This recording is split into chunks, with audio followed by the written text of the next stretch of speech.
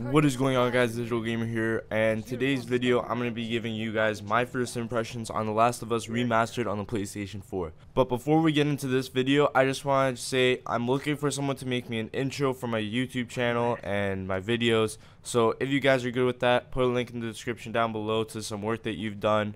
And one other thing, I'd like to thank my buddy DJ POTENZA for letting me use his music in my intro. And I just want to say, you guys, go help him out, go vote for his mix, get him to that #1 spot so he can play in front of thousands of people.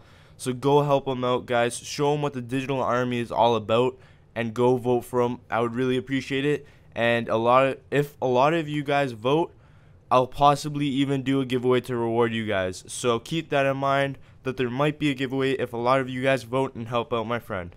So I just bought Last of Us Remastered, and I cannot say any much more other than I absolutely love the game. Now, there are some glitches in the game, and in the background this is just some Last of Us multiplayer gameplay, and multiplayer is really good. I find it really fun how you can choose between survivors and fireflies, and you can really battle it out. And the way you get more stuff is by getting more survivors, which you do by playing games and getting supplies for your people. So I find that very good and very refreshing for a multiplayer game type.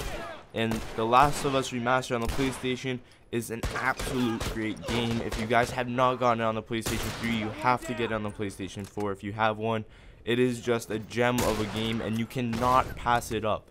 The story is just so captivating, and it follows Joel and Ellie as you try to get Ellie to the doctors because she has the cure. So once again, if you guys have not gotten the game, you guys have to absolutely get the game. So when I first booted up the game, I was already so captivated and really motivated to play this game because it's so just heartwarming and the story is great. And there are some problems though. I feel that when they ported it to the PlayStation 4 under the name Remastered, there are a lot of glitches. Now, these aren't game-breaking glitches, but it is very frustrating. As I'm playing on the hardest difficulty possible, the little glitches will get me killed a lot. So, some of the glitches, for example, is that I'll be fighting, I'll be behind cover, and all of a sudden I'll just die, which is really weird. Or I'll be punching an infected, and then all of a sudden I'm on the ground and he's just beating the shit out of me and I'm dead. Like, some of these glitches can really get to me because I need to be focused, I need to be on point. I can't get distracted because the littlest things will get you killed in this game. So I focus, I get these guys dead, but then all of a sudden a glitch comes along and I die out of nowhere. Now keep in mind that even though I'm on the hardest difficulty, this is just some minor problems and it's not game breaking, but other than that, the game is absolutely amazing. I've only been playing it for about 5-6 hours and I'm already loving it. I haven't dove too much into the multiplayer. I've only played the one game, which you guys are viewing right now, and the multiplayer right now, just right off the bat, is great. I find the maps are refreshing. I find that the gameplay of having to buy your ammo after every round and you really having to preserve your ammo or else you'll have no ammo, and going around the map and getting those little things to craft items like the scissors and the bandages, I find that really good. I find the game very different from other shooters, and it's good because I find, in my opinion, that shooters are getting very, very generic nowadays. Call of Duty is just rinse and repeat every time. Oh, we're adding some new stuff. Oh, but here's some new maps, and then we're gonna release DLC of us just remaking a couple maps from last year. Like, I don't know, me personally, I'm not a big fan of Call of Duty. I like Battlefield. Battlefield's really good, but that's not important right now because we're talking about Last of Us. So, for my first impressions, so far I can say I absolutely love it and highly recommend it to anyone that is a fan of Naughty Dog's work. Now, usually when I play a game, I'll choose the hardest difficulty because sometimes I'll just run through it too fast and I don't really get to enjoy it too much. But with this game, I think I might have screwed up by choosing the hardest difficulty. Now, you can change this in the options, but I have not checked the trophies on this game yet, but I'm hoping that there is a trophy for completing it on the hardest difficulty and it unlocks the other ones.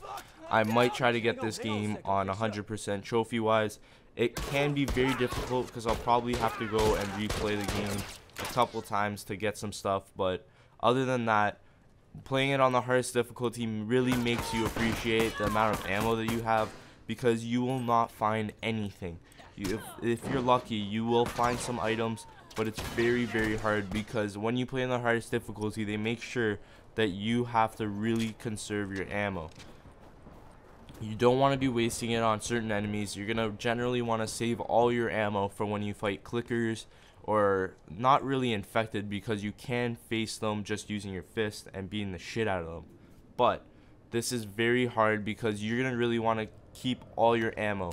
I've gotten stuck on some parts because I wasted all my ammo just before that, and I've been stuck on a part for 2 hours last night, and let me tell you, it was extremely frustrating because all I had was 2 arrows for my bow, and an arrow can one-shot a clicker if you get in the head, 2 shots in the body, and for a regular infected, it just takes 1 shot.